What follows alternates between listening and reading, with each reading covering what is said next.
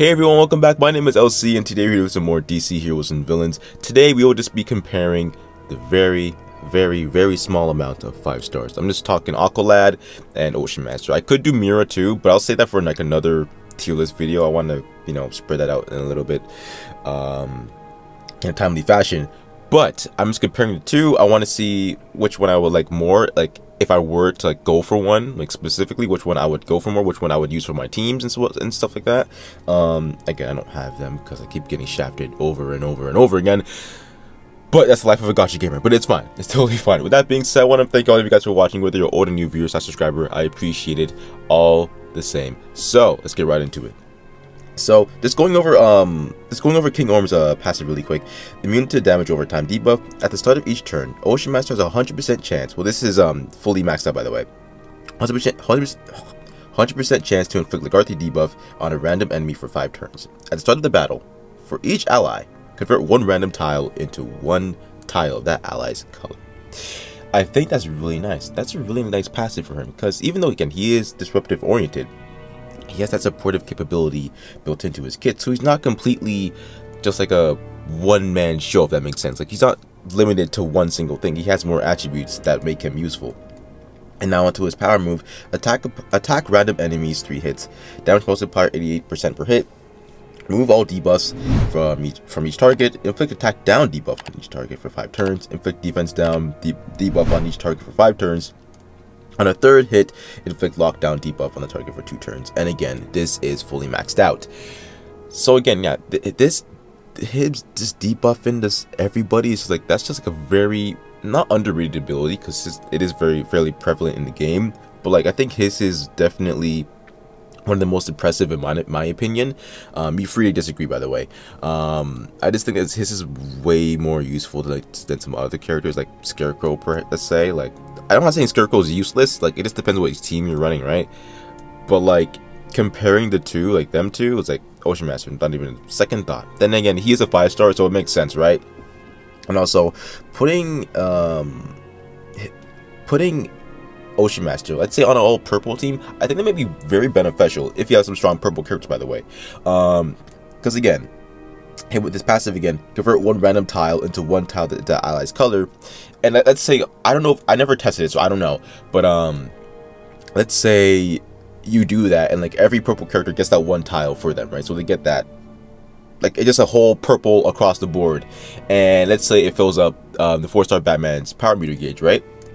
And I'm pretty sure, if I'm remembering Batman's kit correctly, when you use his power move, he fills up purple characters' gauges, or just teammates around. I'm not sure, but I think it's their gauges he fills up. I don't know if it's his teammates in general or for his purple characters, but I think it's teammates.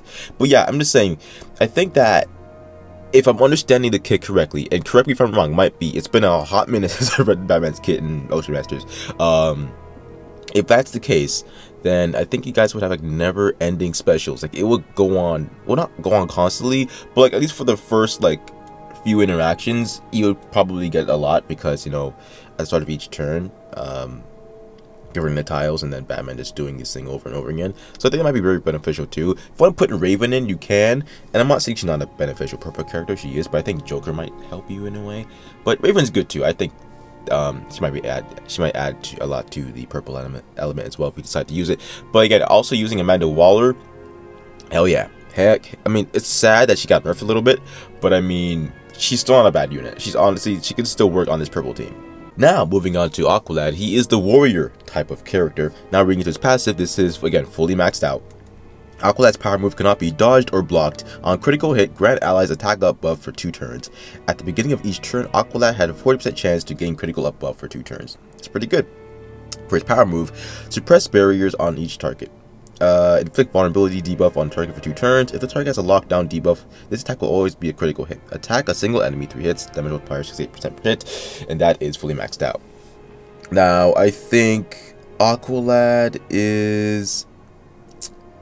he's not similar to King Orm, but I do also like that they also built him in a way that he's not...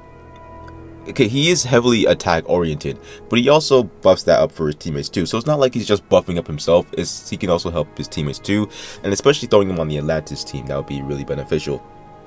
I'm just thinking like, it's unfortunate that he was released too late, because if he was released with the same kit, the same design, whatever that may be, before the red team nerf, I think that the red team would have been unstoppable with the crits and everything and the attack up buffs. It would be literally insane. Like, you put him, then Two-Face, then the Flash, maybe Halo if you want another, like, some barriers if you want to, maybe Harley Quinn if you like to, or Sears maybe. Again, that's just like just off the top of my head, but like that would be like a really formidable team, I think. But again, it's sad he didn't release it then. But for now, like, I think Ocean Master is just slightly better just for what he does and then all the debuffs he knocks down. But then again, the reason why he has that because he's a disruptor unit, so it's very, again, these are very hard to do because these characters are built around different subjects. Again, AQUALAD's more of the warrior type, so he's gonna focus on damage and stuff like that, and King Orm is just focusing on disrupting the opponent's, you know, abilities and stuff like that. So again, it's very hard to gauge which one's better overall. But like, I'm not gonna go over like stats and everything.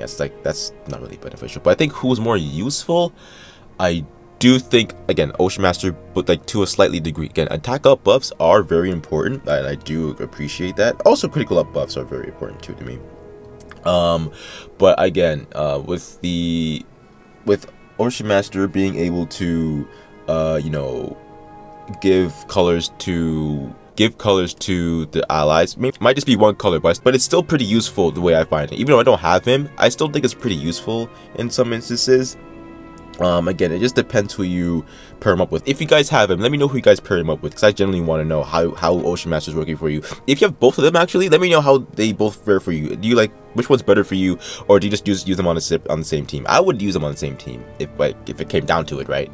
Because again, they both have the buff and everything. I'm sorry, the Atlantean team is a crack team. I'm sorry, the barriers they get is nuts, and the like sheer 4 characters on the team and then gaining a barrier for themselves, it's just messed up, bro. It's just messed up.